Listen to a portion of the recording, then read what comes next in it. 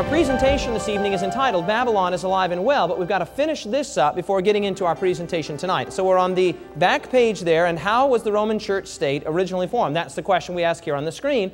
And the answer is that it worked through secular governments. It worked through what kind of governments? Secular governments. So notice right here in your study guide, the Roman church state has no standing army.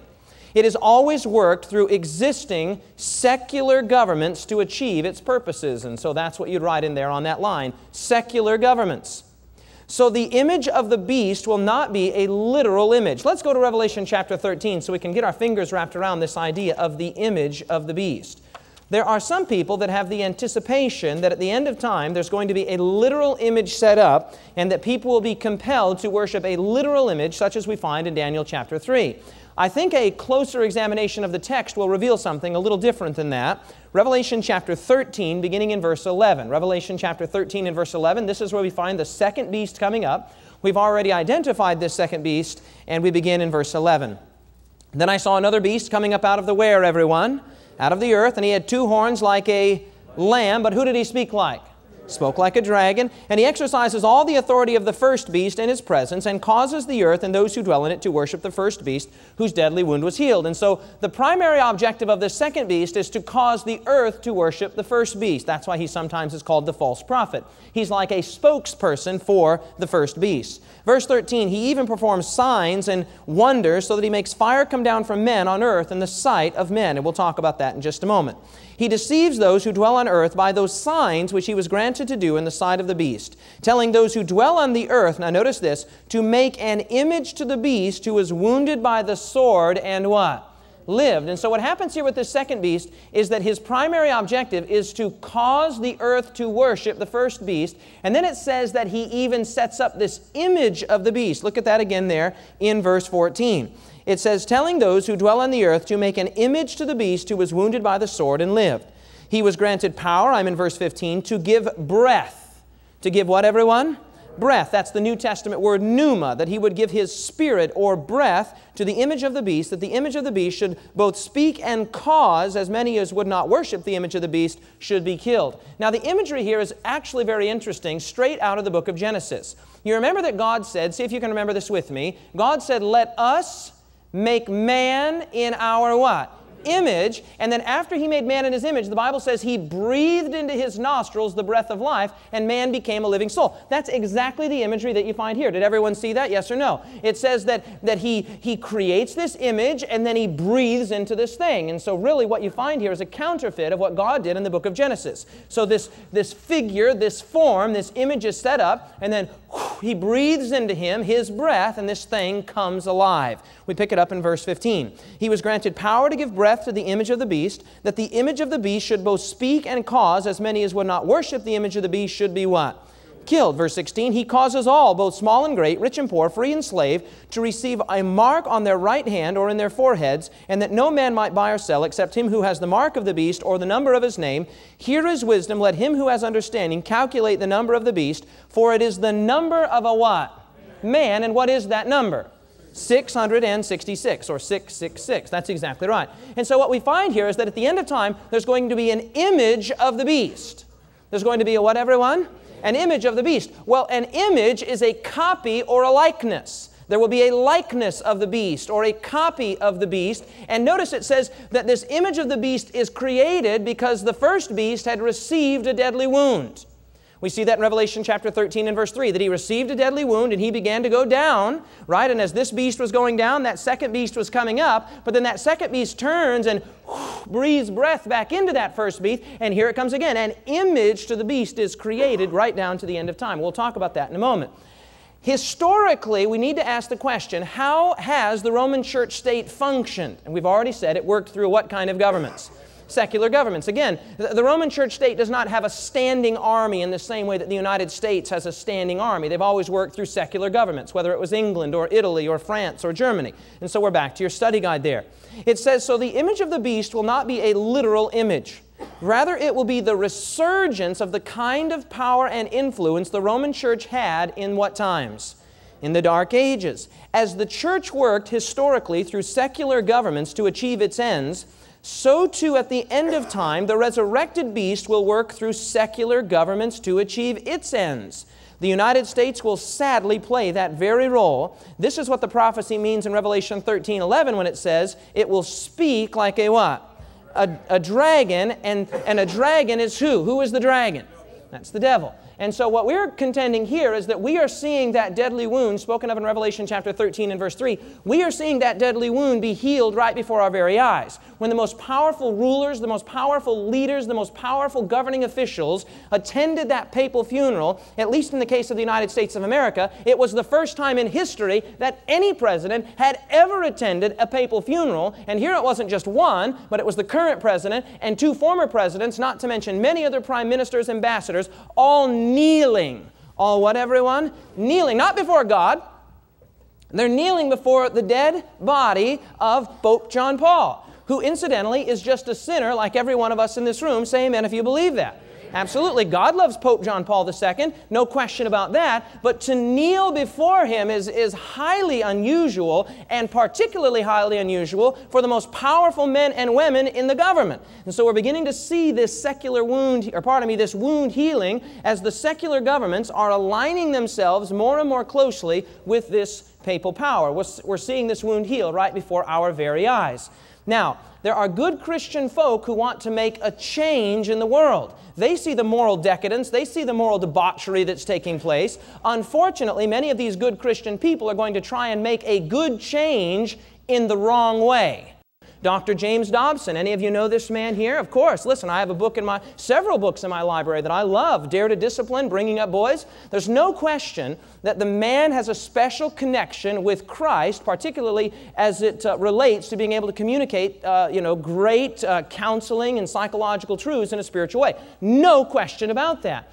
My concern is that when good men like a James Dobson or a Ralph Reed or a Ted Haggard or 100 others that could be cited, when these men get involved in politics as a mean to push their Christian agenda, I get a little nervous because I see the union of church and state coming closer and closer and closer together. And if we know anything from the old world experiments, church and state do not make good bed partners. If you believe that, say amen. That's why when the forefathers and foremothers came to this land, they said things like, we're going to be free from a king, and they set up civil liberty, and we're going to be free from the dictates of a pope, and they set up religious liberty. They said church and state would remain separate.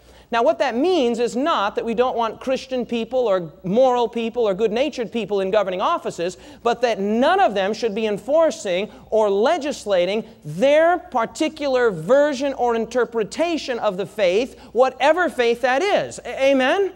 And that's really the point. I'm back in your study guide here. Second paragraph. God made man in His own what? Image, then He breathed into him, so too the image of the beast comes to life when the second beast breathes his power into the Roman church. The image of the beast, which looks just like the beast did in the Dark Ages, will suddenly be brought back to life. The United States will work with the Roman church to bring this nation, quote, back to God. This seemingly noble experiment will climax and run amok when Sunday, the mark of the Roman Church's authority in religious matters, is enforced, first with economic sanctions, and then finally on pain of death. You say, do you really believe that's going to happen, Pastor Ashrick? I believe it with every fiber of my being, and not because I'm looking at the headlines, not because I'm looking at the newspapers, but because I'm looking at Revelation chapter 12 and 13 and 14. God has His seal, the beast has his mark. We ask the beast, what is your mark? He says the mark of our ecclesiastical authority is that we change the day of worship, the day of solemnity, from the biblical Sabbath to the Catholic Sunday. And that is going to be enforced. I believe that with every bit of my being, and I believe we are headed very rapidly in that direction. Now you're sitting there thinking, impossible, but I remind you again, that already 36, what did I say, everyone? 36 states in this union already have Sunday laws. They are already on the books. These are not laws that have to be passed and written and legislated. These are laws that need to be enforced. What word did I say, everyone? Enforced. And you can do a little research on it. You can go to any Google search engine and type in Sunday Blue laws and find out what comes up. The laws are already there. Now, Notice that it says that the deadly wound would heal. You say, how is this going to happen? How is this radical shifting of the paradigm here in America from religious protector and religious liberty and religious freedom to religious tyranny? It's going to happen as the Catholics are extending their arm to the Protestants. The Protestants, I'm talking about leadership here because God loves people, but He hates systems that are not consistent with His Word. If you believe that, say amen. And so what we see is the Catholic leadership reaching out to the Protestants reaching out to the Catholics, and then both of them clasping hands and reaching out to the secular government. Okay? Now I want you to notice this very interesting from the Washington Post, Monday, November 1st, 1999. This is not ancient history, beloved. 6 years ago, and I want you to notice there the title of this headline news article. Lutherans and Catholics unite to, what is that word? Heal 482-year-old division. Very interesting choice of words. Sounds exactly like Revelation chapter 13 and verse 3, that his deadly wound would be what? Healed. And basically what happened is, this man here, a representative, Christian Krause, from the representative of the Lutheran World Federation, sat down with this man here, Edward Casey, and they signed a document that said, in essence, the whole Protestant Reformation was a great, big misunderstanding. Well, I can just imagine that Martin Luther did somersaults in his grave hearing that. A misunderstanding? Sure, to the tune of 50 million, 60 million, 70 million, some say as high as 100 million people dead.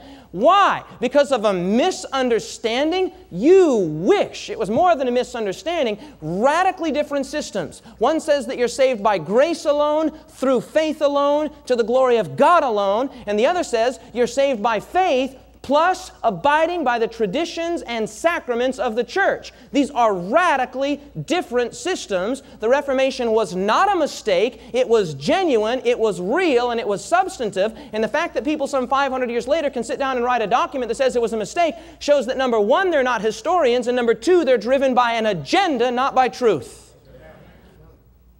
Very interesting, isn't it? These groups are rushing together. I just got this off of the internet today. This is just happening recently. First it was the Lutherans, some 100 million Lutherans, and now it's the Methodists. This is taken from Reuters News Agency, July 23rd, 06. Notice the title of the article, Historical Rift Mended. You could change that very easily to say, Historical Wound Healed. Notice. Greater harmony among Christians, a key goal of Pope Benedict's papacy, took a step forward on Sunday when Methodist churches joined a landmark agreement that has brought Catholics and Lutherans closer together. All that they're doing is joining on to that same document that the Lutherans had signed some 6 years before. The World Methodist Council, which represents about 70 million believers, signed on to the 1999 agreement resolving the main, look at this, resolving the main theological dispute that led to the 16th century Protestant Reformation and the splitting of Western Christianity. Oh, they solved it. There really was no difference between Protestants and Catholics. It's all been solved now. And so the Methodists can say, oh, we can come back home to the mother church. And the Lutherans say, oh, we'll come back home to the mother church. They've solved it. I'm sure that John and Charles Wesley are doing somersaults, circles, and cartwheels in their graves thinking, what has happened to people? They don't know their Bibles anymore. And of course, in the case of Methodists, and if you're a Methodist today, I sincerely apologize, but I don't apologize for what I'm going to say. I just apologize for the fact that your church has so terrifically abandoned the faith. I mean, they're having huge councils to decide whether or not it's biblical to ordain openly homosexual ministers. Now, beloved, when you have left the Bible so far that you have to convene a council to decide if it's okay to ordain an openly homosexual minister, it's just a matter of time before you say, you know what? We don't have our way. We don't know our way anymore. We've lost our anchor. We've lost our direction. And so you're going to go back to the mother church. I mean, if you've left this thing and you're willing to say it with a straight face, you know what? We solved the whole problem of the Protestant Reformation. Whoop! It was all a big misunderstanding. That tells me you don't know your Bible. And not only do you not know your Bible, you don't know history.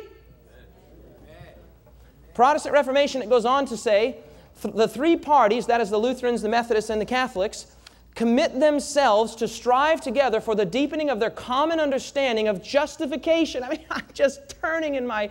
I can hardly believe it. Their common understanding of justification in theological study, teaching, and preaching, the statement said. That was an official statement released by the Methodist Church. Notice that. A common understanding of justification. Now, for those of you who today are not theologians, justification means how you're saved. So let's just substitute that. A common understanding of how you're saved. Beloved, did John and Charles Wesley have a common understanding of how they were saved as compared to the popes and the Catholics and the prelates? No. I mean, radically different. Night and day, oil and water, up and down, forward and backward, zig and zag. I mean, to say that these two are the same is like saying that black is white. You can say it all you want, but it's not true. And because you can get people who don't know their Bibles, who are biblically illiterate, to sit down and sign a document that says it was all a mistake, does not prove that it was all a mistake. What it does prove is that you don't know your Bible, and you don't know history, and you're driven by a larger political agenda to unite the Christian world, to get this nation and this world back to God, despite the costs. But beloved, it is far, far, far better to be divided by truth than united by error.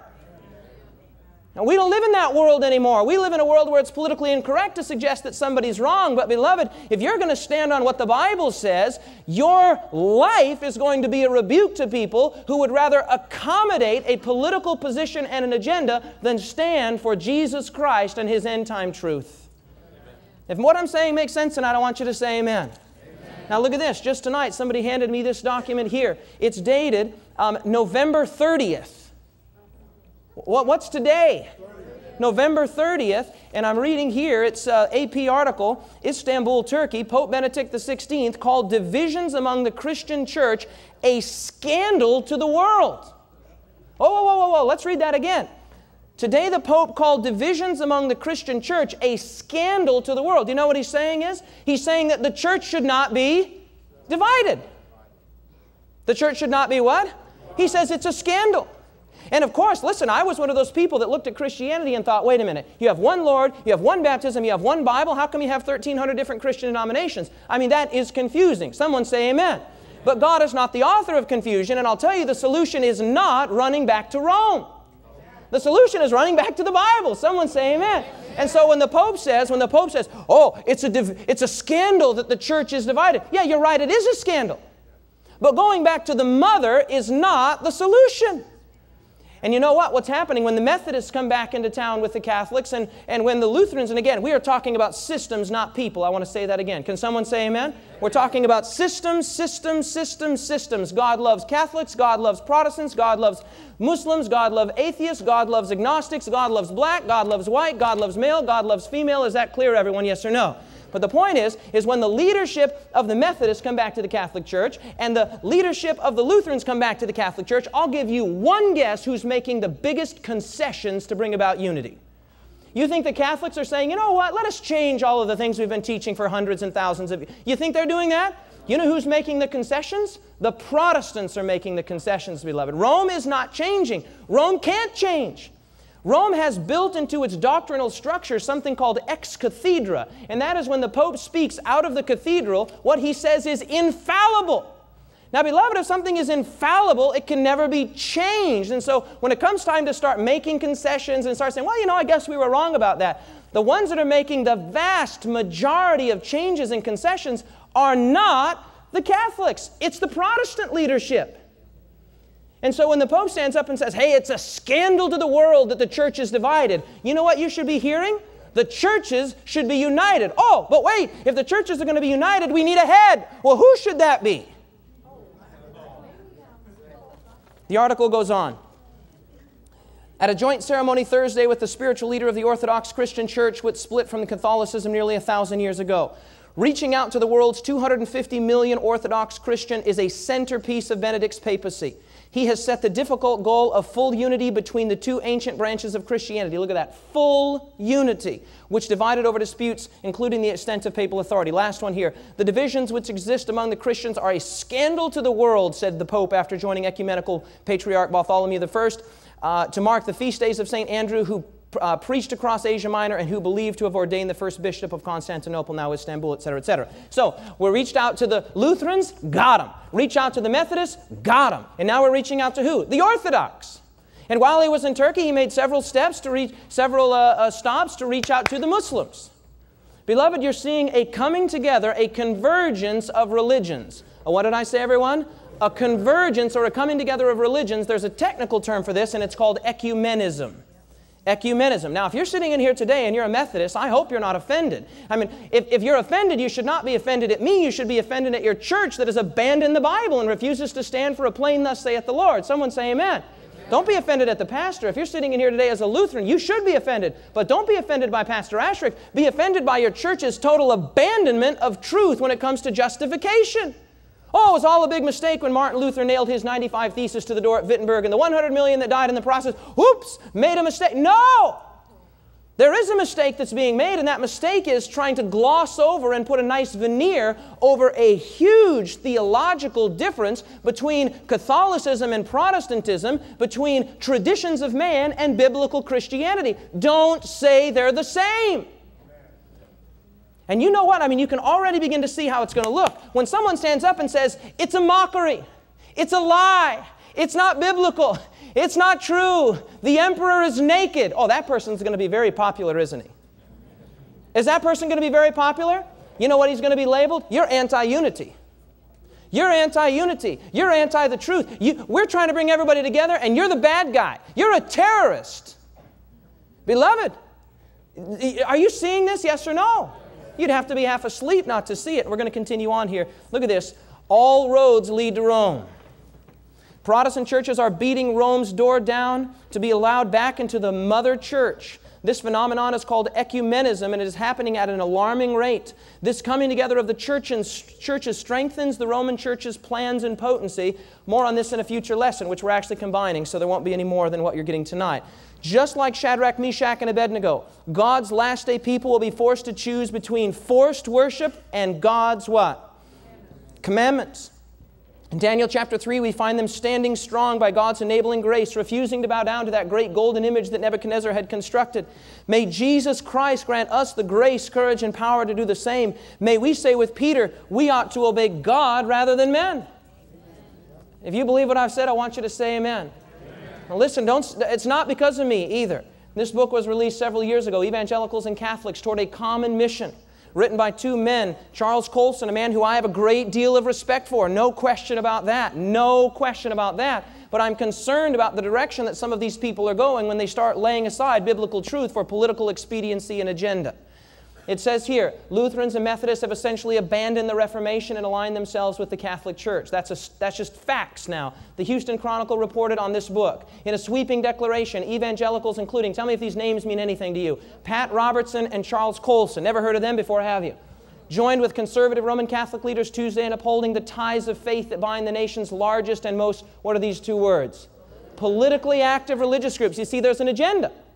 There's an agenda. They're not coming together because they want to get in bed together. They're coming together for a purpose. And you've heard this. There's no better way to get two people that are at odds together than to have a common enemy. Isn't that true? Yes or no? And they say secularism is the common enemy. Moral decadence is the common enemy. And whatever you want to say is the common enemy. So people start uniting and they're not paying attention to truth. I was at a Promise Keepers rally one time, and I have nothing against the Promise Keepers. It's kind of faded, but I get a little concerned when you start having these radical political agendas that were taking place there. I was at a rally, some 20,000 people, and Max Lucado got up in front. He said to everybody, I want everybody to say their denomination on the count of three. And so 1, 2, 3, and everybody says, you know, their denomination at one time. Presbyterian, Methodist, Seventh-day Adventist, Catholic, Mormon, blah, blah, blah. Everybody just blah, blah, blah. And he says, sounds like confusion to me. And everybody kind of laughed, And then he said, now on the count of three, I want everyone to say Jesus Christ. And then 1, 2, 3. And of course, it sounds so nice. Jesus Christ. And he says, that's the way it's supposed to be. And everybody, woo-hoo, woo-hoo. They're all cheering.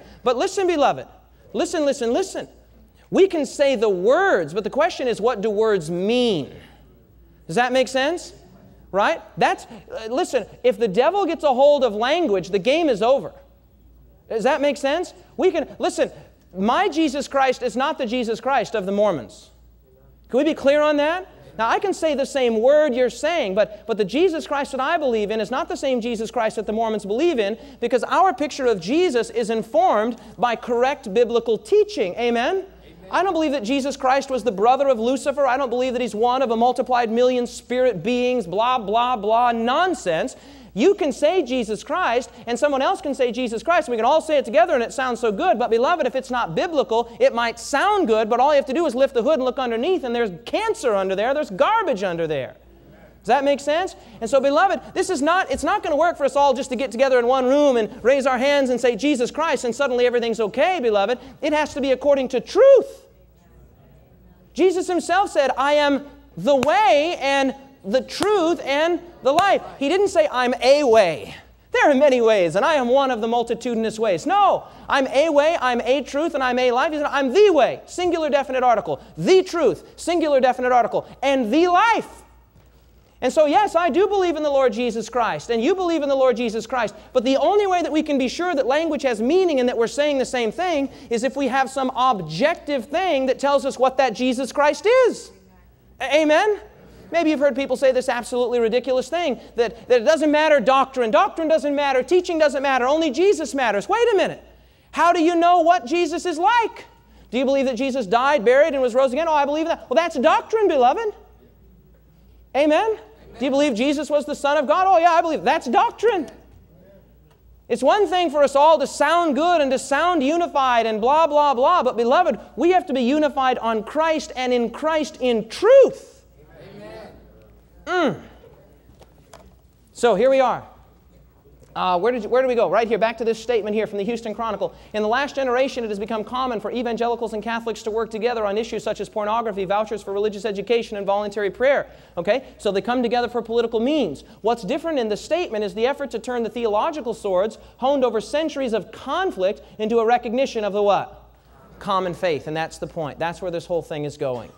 The Archbishop of New York said this book is a giant step toward understanding not only our differences, but how common is our goal and how much we share theologically. And I can just see John Wesley, John Calvin, and Martin Luther just rolling in their graves. It is time that we caught up with the quiet conservative revolution that began a number of years ago in evangelical Catholic relations and help to advance it. Church and state will unite to enforce religious practices. Be crystal clear on it. The Bible says that's what's going to happen. And it's not going to happen because what we see in the news headlines. It's going to happen because that's what Revelation says is going to happen. Worship will be compulsory. Worship will be enforced. And unfortunately, it's not going to be biblical worship. It's not going to be Bible-based worship. It's going to be based on the teachings of the Mother Church, which are not biblical.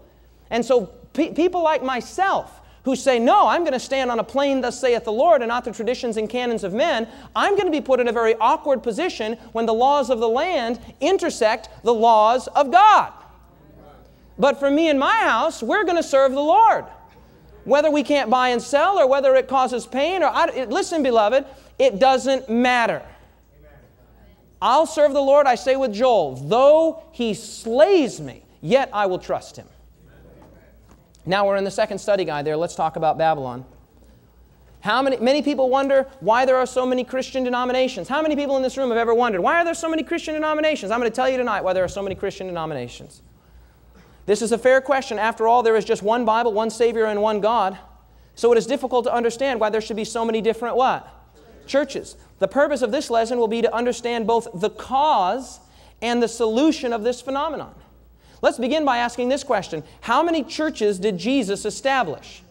I give you there Matthew chapter 16, verses 13 to 19. I'll just quote it for you quickly. Jesus said, who do men say that I, the Son of Man, am? Some say you're John the Baptist. Some say you're Jeremiah. Some say you're this or that. And Jesus said, who do you say that I am? And Peter speaks up on behalf of the rest of the apostles, and he says, you are the Christ, the Son of the living God. And he says, blessed are you, Simon Bar-Jonah, for flesh and blood has not revealed this unto you, but my Father which is in heaven. And then he says something very fascinating. He says, you are Peter, you're a little rolling stone, but upon this Petra, this large monolithic unmovable rock, I will build my churches. No. I will build my what? My church. And then he says, the gates of hell will not prevail against what? It. He didn't say them, he said it. Jesus established a single church. Amen? And I've given you other texts there. For example, in Ephesians chapter 5, it says that Jesus gave Himself for the church, not the churches. Today there are many different flavors of Christianity. It's like going into a Baskin-Robbins or into a Cold Stone. You know, what do you want? And you can find a church that fits your needs, you know. You can find a church that fits you just right. You say, you know, I don't really go for the double chocolate fudge, and I don't really like the praline pecan, but coconut mint, give it to me. You know, you can have your own little flavor. You say, well, I don't really like the Presbyterians, and I'm not really a Methodist kind of guy. I'm more of a Pentecostal. right? We have, all of us have our little different flavors of Christianity, but beloved, beloved, beloved, we've bought into a huge deception. Jesus established one church. And then He said the gates of hell won't prevail against what? It. They're going to say, well, I'll tell you what happened. You all left the mother church.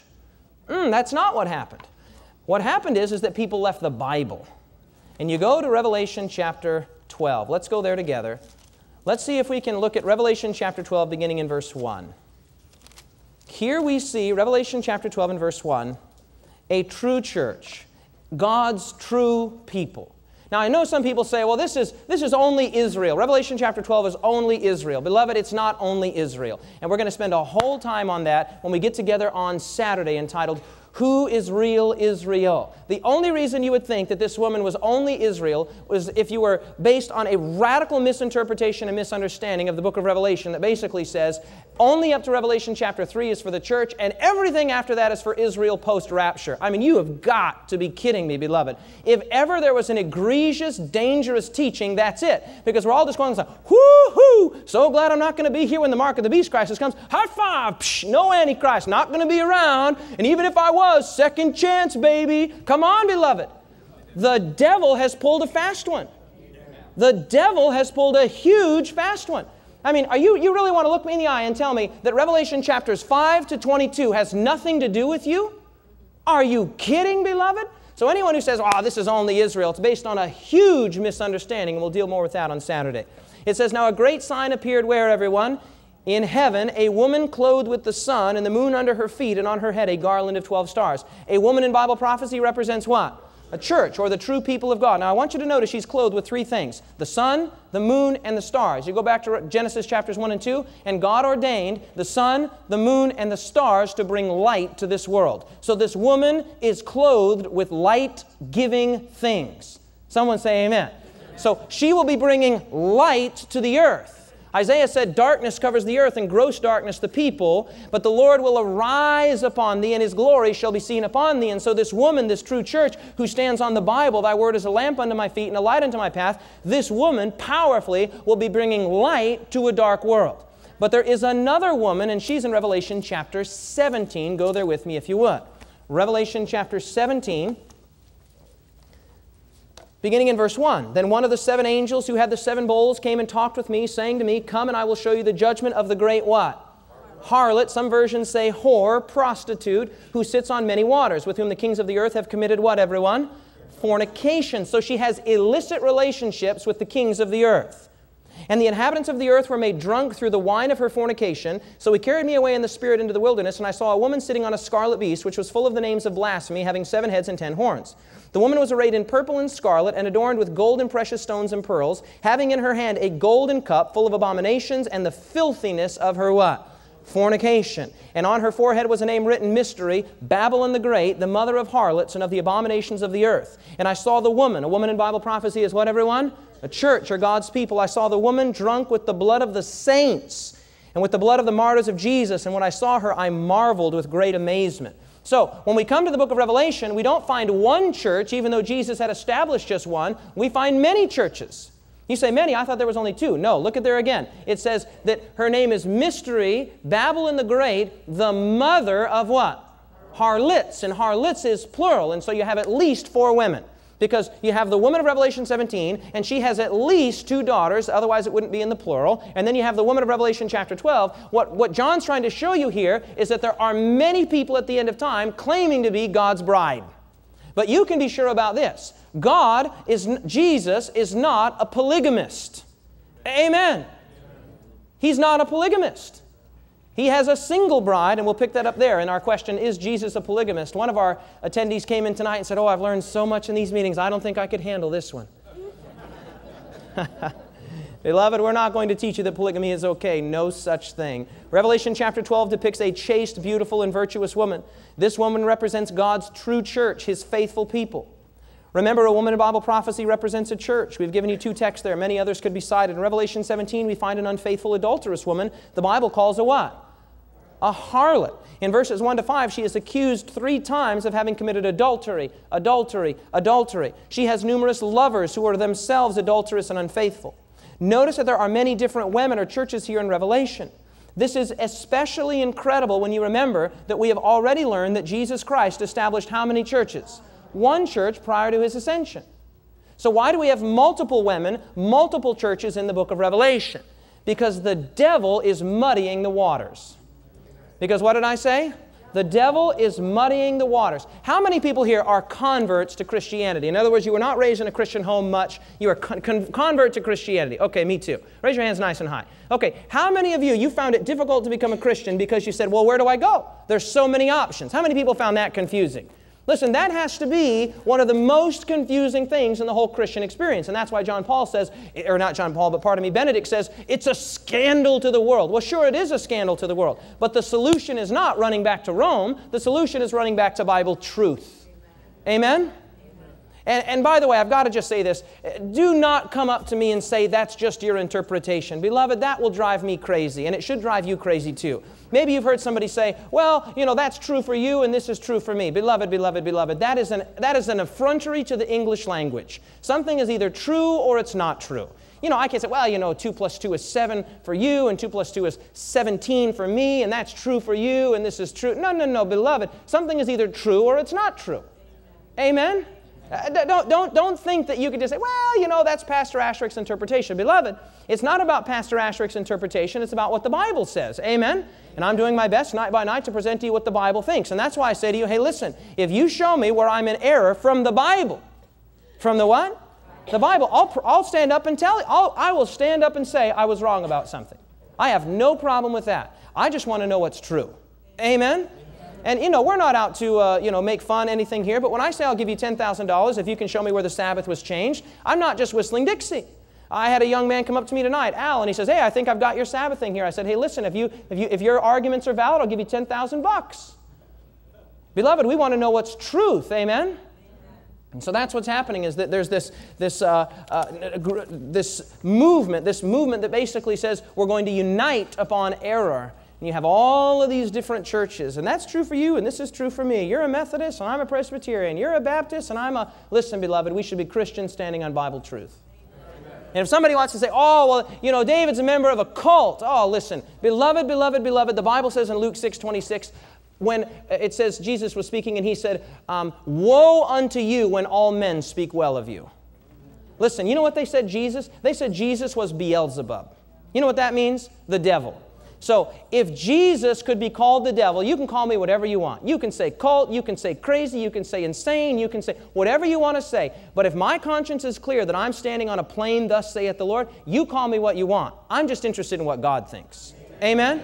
And my father said, oh, Lord have mercy, because I was studying medicine at the University of Wyoming, and I said, Dad, I just have to take some time off to think these things through. I'm going to become a Christian. He, oh, I'm not so sure about that. And I'm going to start keeping the Sabbath. Oh, I'm not so sure about that. And my father loves me very much, but he was, concerned, and so he was throwing out a few words there, a cult, and be careful, and religious intolerance and extreme and all of that. But beloved, what my father thought, even though I love my dad with all of my heart, what my dad thought had to be secondary to what my heavenly Father thought. Okay? So don't worry about what people are going to say. Your family says, oh, you're going up to those meetings. Oh, they're talking about the Sabbath. Oh, blah, blah, blah. Listen, don't worry about what your family says. Worry about what your heavenly Father says. Amen? We're going to go long tonight. I'm going to tell you that right now. A Babylonian bride, bottom of that page. Revelation 17:5 tells us the name of this unfaithful woman, mystery, Babylon the Great, the mother of harlots and of the abominations of the earth. This reference to Babylon is an important one, and we must not overlook it. We must not overlook it. Genesis chapter 11. Let's go there together. This is the first reference to Babylon. Very quickly, if you would. Genesis chapter 11. Genesis chapter 11, and I'm reading beginning in verse 1. What verse, everyone? First book of the Bible, 11th chapter of that book, Genesis chapter 11 and verse 1. Now the whole earth had one language and one speech, and it came to pass, as they journeyed from the east, that they found a plain in the land of Shinar, and they dwelt there.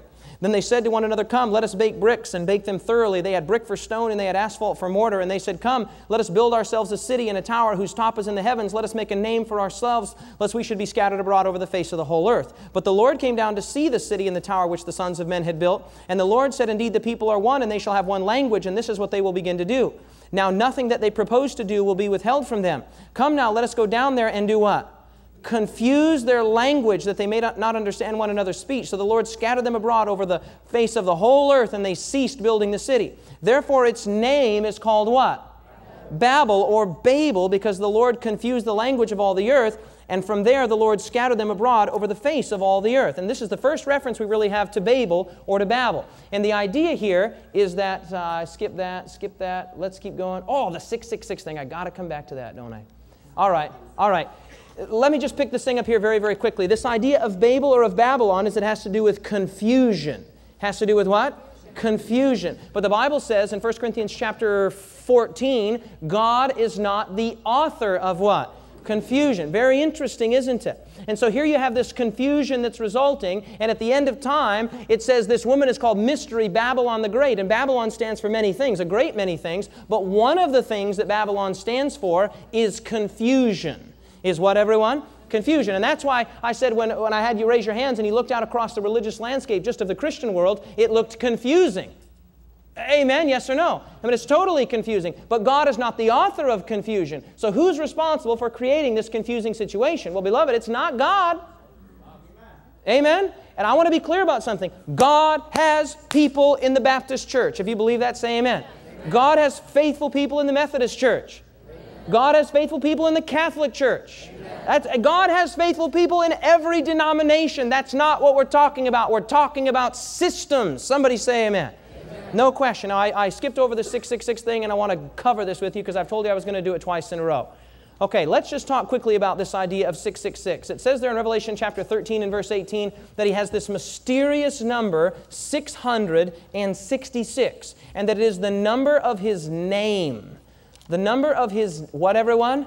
Name. And this is just a further identifier of this power. Now, it's very interesting that one of the titles of the Roman pontiff is Vicarius Filii Dei. That's in the Latin, one of the official titles. In fact, one of the best known official titles. Now, I know it's very interesting. You go on Wikipedia and you look this up, and the church is actually trying to distance themselves, the Catholic Church, trying to distance themselves from this title, but there is incredible documentation that from the time of the donation of Constantine, which is sometime around 750 to 850 AD, this was a very, very common, well-known title of the Bishop of Rome. Now, the fact that they're trying to distance themselves from it today is not because it's not true, but because they've gotten a lot of grief over what I'm about ready to show you. And so this idea of Vicarius Filii Dei, it was a common practice in the days of Rome to take the Roman numerals and to add those Roman numerals up to equal a favorite number or a specific number, etc., etc.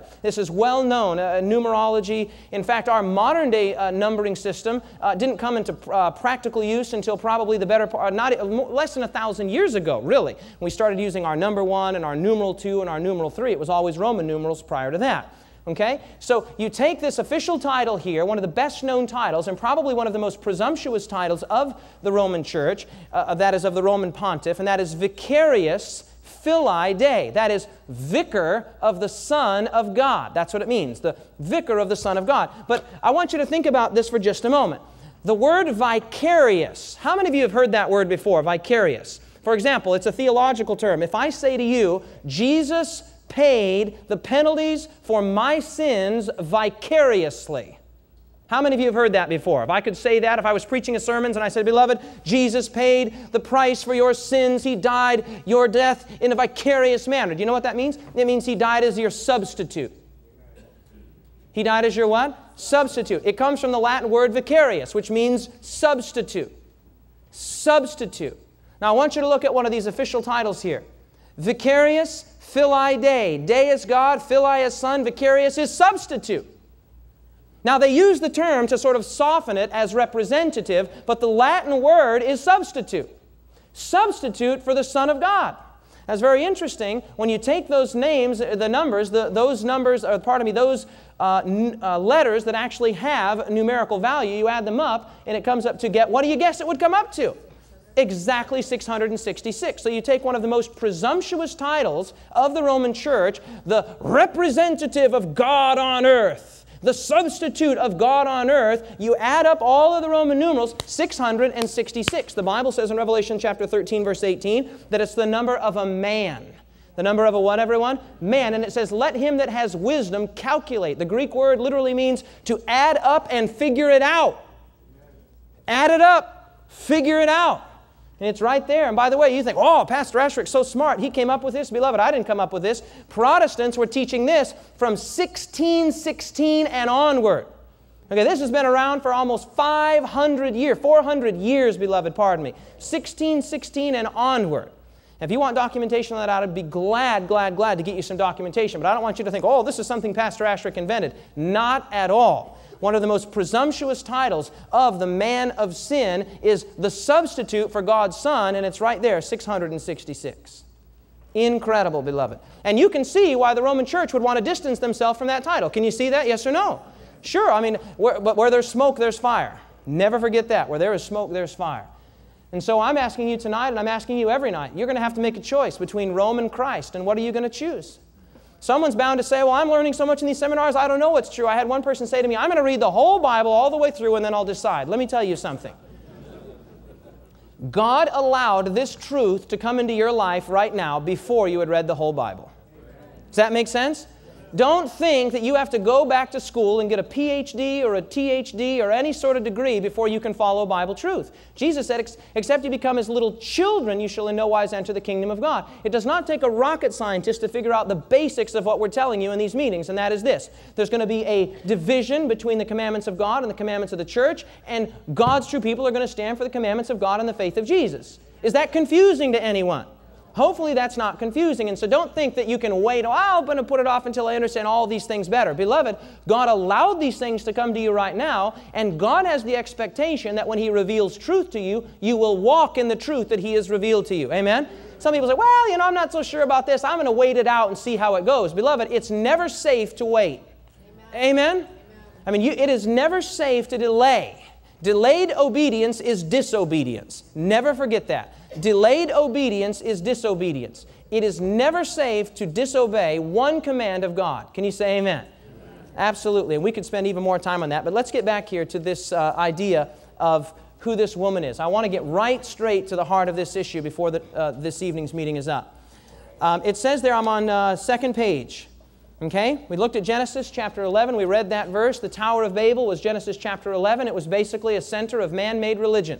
Genesis 11:9. Therefore its name is called Babel, because there the Lord confused the language of all the earth. Many scholars have said, well, they were going to build a tower to reach up into the heavens, and that tower that would reach up into the heavens would, if in case God ever destroyed the earth by a flood again, then what would happen is they could basically save themselves. That was what the thinking was. And so this becomes a classic example of salvation by works.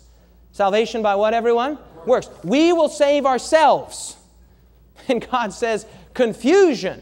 And so confusion comes. Babel represents confusion. In Daniel chapter 4 and verse 30, we find Nebuchadnezzar. He's looking out over his vast estate there in Babylon. And it says, the king spoke and saying, is this not great Babylon that I have built for a royal dwelling by my mighty power and for the honor of my majesty? The Bible says in Daniel chapter 4, he was stricken at that moment with a terrible disease called lysanthropic insanity, where he had to go out in the field for 7 years and he thought he was a beast. So Babylon represents not just confusion, Babylon represents to the glory of man. To the glory of what? Man. Is this not great Babylon that I have built for my royal dwelling, for my? Who does that sound like, by the way? Sounds like Satan, doesn't it? I will exalt and I will be and I. And of course, Satan is the one that's right behind this great Babylonian enterprise. Never forget, we've already told you in Revelation, you have that counterfeit motif. God has a woman, Satan has a woman. God has a city, Satan has a city. God has a trinity, Satan has a trinity. I mean, you go right down the list, counterfeit after counterfeit after counterfeit after counterfeit. Okay? And so, let's just take a very quick look here at Babylon the Great. It is a man-made system of religion. Okay, that's what it is. They were going to build that tower. You'd write that right there on your study guide. A man-made system of religion. Here we are. This is taken from Ware's Church History, page 54. Christianity had now become popular. Look at this. This is talking about the 3rd and 4th century. Christianity had now become popular, and a large proportion, perhaps a large majority of those who embraced it only assumed the what? The name. They were as much heathen as they were before. Error and corruption now came in upon the church like a what?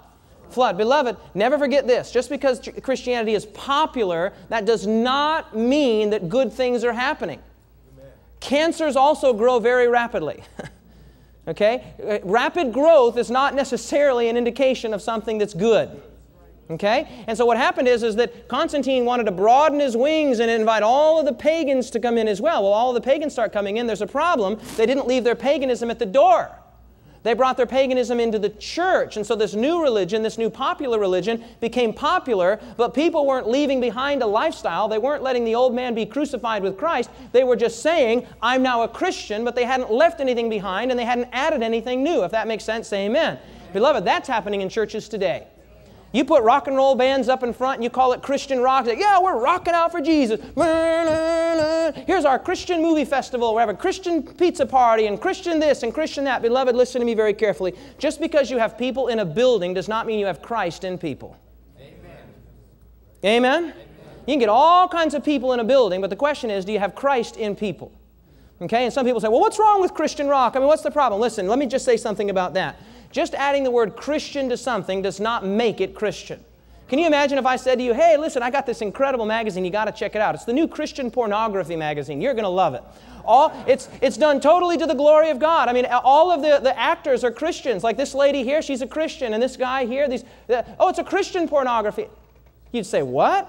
Christian pornography? That's a contradiction in terms. So adding the word Christian to something doesn't make it Christian. Amen? What if I said, oh man, I got the good stuff. It's Christian marijuana. Woo! Let me tell you, the Spirit has blessed this stuff. And the guy that owns it, I mean, let me tell you, everybody that works in his fields, they're all Christians. He pays tithe on what I mean, this is the good, they anoint their fields. And, you got to smoke out. I mean, this is some, you'd say, what? Is this guy insane? Christian pornography, Christian marijuana? Beloved, calling something Christian doesn't make it Christian. You can call it Christian rock and roll, doesn't make it Christian. Amen? Amen. Okay, so you got, we're rocking out for Jesus. No, you're rocking out is what you're doing.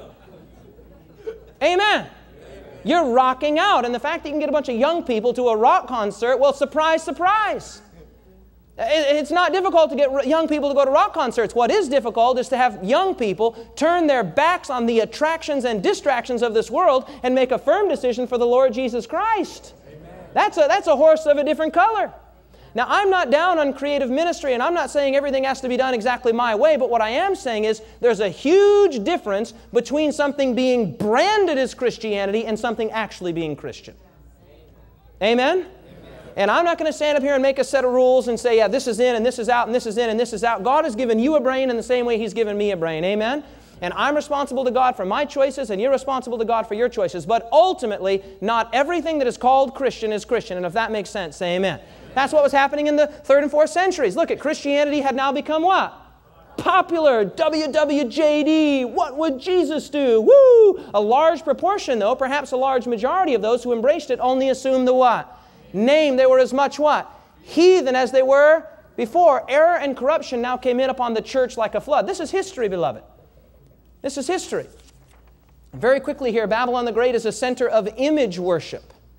Image worship. Dr. Alexander Hislop in his marvelous book, The Two Babylons, said, Babylon was the primal source from which all of these systems of idolatry flowed. Every stream of idolatry that exists today found its watershed, its fountain, its original streams in Babylon.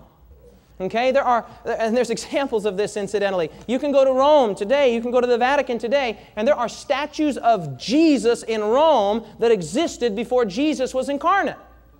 You say, how is that possible? Did they know He was coming? No, these statues were to pagan gods and pagan goddesses. And then when the Romans became Christian, they said, well, you know, this is such a pretty statue. I mean, we don't really want to throw it out. Oh, well, I got a great idea. We'll take this Christian statue of Semiramis and her little baby, and we'll say, oh, it's Mary and Jesus. And they just start putting Christian stickers on everything. Beloved, calling something Christian doesn't make it Christian. If that makes sense, say amen. But this is what's happening. This is absolute history. Look at this from John Cardinal Henry Newman, Development of Christian Doctrine. We are told by Eusebius that Constantine, in order to recommend the new religion. What kind of religion? What new religion do you think he's talking about? Christianity, that's right. That's exactly right. To recommend Christianity to all the heathen transferred into Christianity all the outward ornaments to which they had been accustomed in their own religion.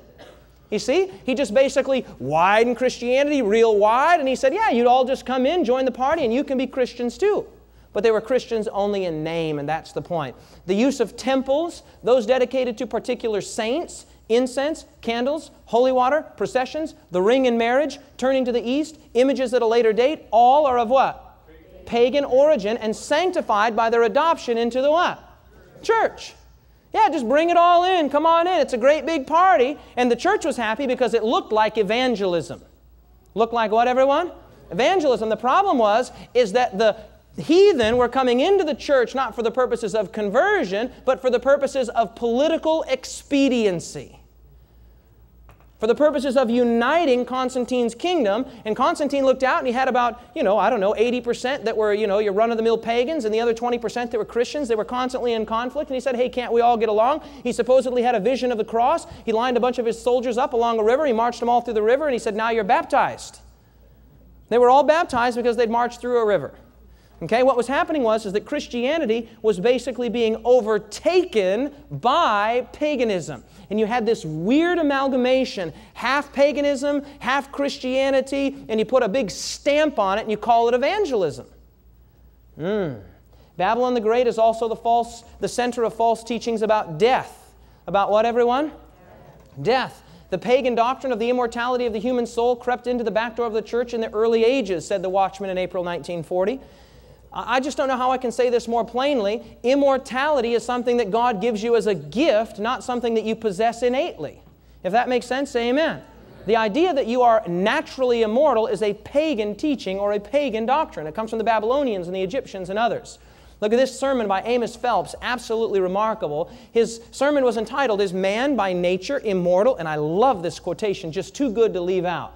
This doctrine, that is the doctrine of the immortality of the soul, can be traced through the muddy channels of a corrupted Christianity, a perverted Judaism, a pagan philosophy, a superstitious idolatry to the great instigator of mischief in the Garden of Eden. The Protestants borrowed it from the Catholics borrowed it from the Pharisees from the pagans, and the pagans from the old serpent, who first preached the doctrine amid the lowly bowels of paradise to an audience all too willing to hear and heed the new fascinating theology, you shall not, what? Surely die. In other words, he's saying, where did this all come from? I'll tell you where it came from, beloved. It came from the serpent who passed it on to paganism, who passed it on to Judaism, who passed it on to Catholicism, who's passed it on to Protestantism. The Bible teaching is this, for God so loved the world, that He gave His only begotten Son, that whosoever believeth in Him should not perish, but have the opposite of perishing, everlasting life. Immortality is a gift that God gives you when you accept Jesus Christ as your Savior. Amen?